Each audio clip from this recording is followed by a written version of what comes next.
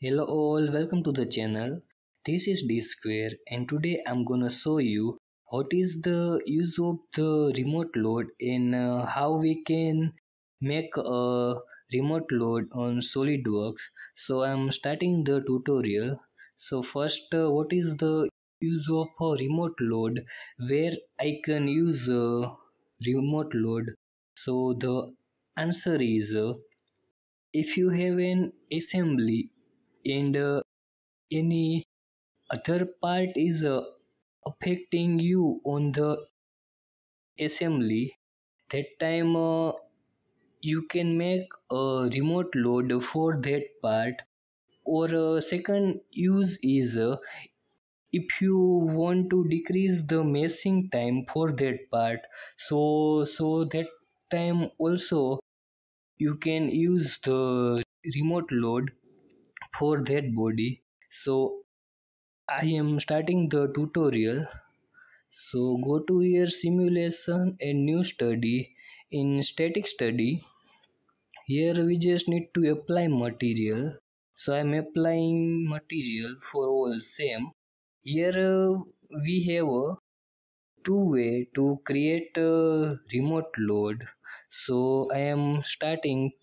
So the first one is here select your object. So I am selecting my object here and right click here and you can get option treat as a remote mask. Click here and you just need to select the face where is this body is affecting. So I am selecting this face.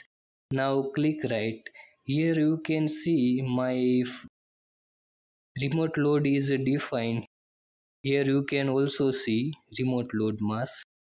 Here is, and the second way is to create a remote load is right click on external load and you can see here remote load. Now here you just need to write down the all value of mass and this one LXX, LYY and also the value of the location. So how you can get this all value of your bodies. And one more thing is here the unit is kg into meter square. So cancel it and get here evaluate and click here mass property. Here you can see the all value which you need to write down in a remote mass section.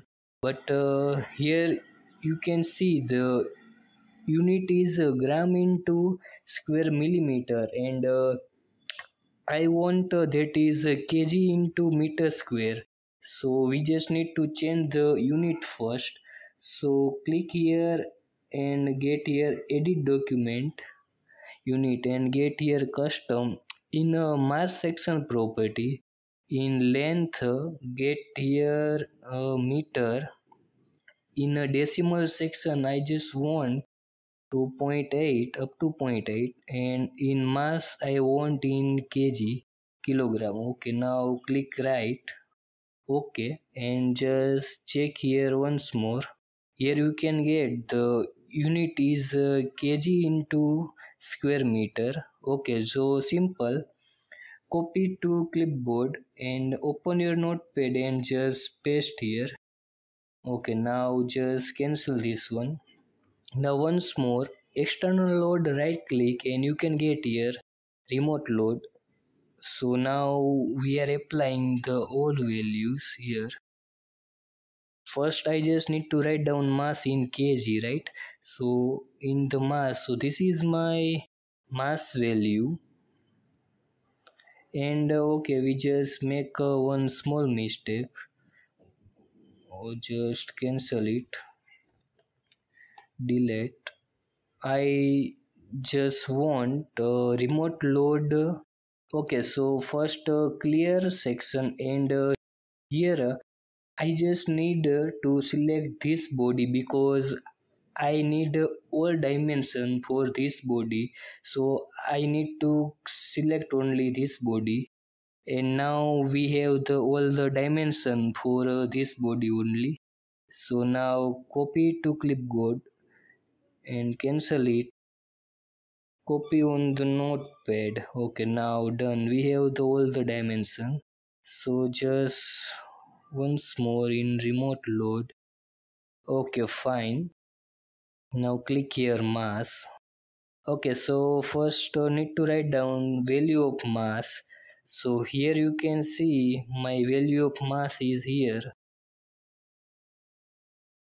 Simply copy paste here the value, control V, and here we just need to write down that is value of Lxx, Lyy and Lzz, moment of inertia. Here you can get the value. Here you can see Lxx, Lyy and Lzz. So you can see all three value are the same. Okay, so simply copy from here and paste. Okay, done. Now we just need to write down that is value of Lxy, Lyz and Lxz. So here you can see the value of Lxy is 0, Lyz is 0 and Lzx is also 0, so no need to write down. Okay, so we just need to write down one more value, that is my location. So in location you can see center of mass, so you just need to select all three value for here. So make here in a meter. So because my value is in meter here, you can see center of mass in meter. Okay, so select the value and paste here for y, and write down for z.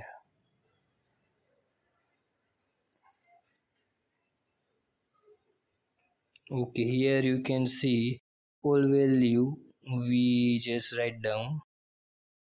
Okay, now we just need to select the face where is my body is affecting. So I am selecting this face. Just click right and click OK.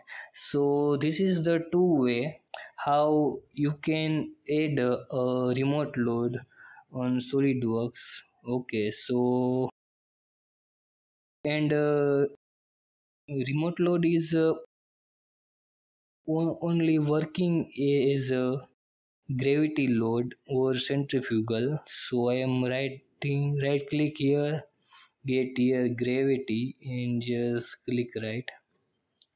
Okay, so just go to simulation, study property, and I am making this one is automatic slower. Okay, just click OK and run this study.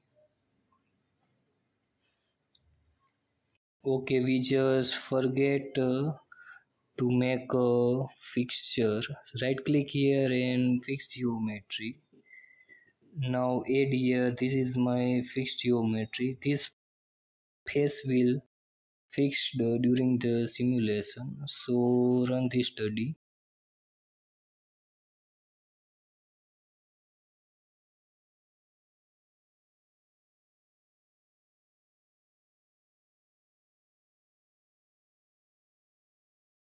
Okay, so it shows excessive displacement were calculated in this body. So I just cancel it. I don't need any detail right now. Okay, so we got the result. So this is the how you can use the remote load and application of the remote load. If you want to see displacement, you can also see here. Okay, so thank you for watching. Thank you all.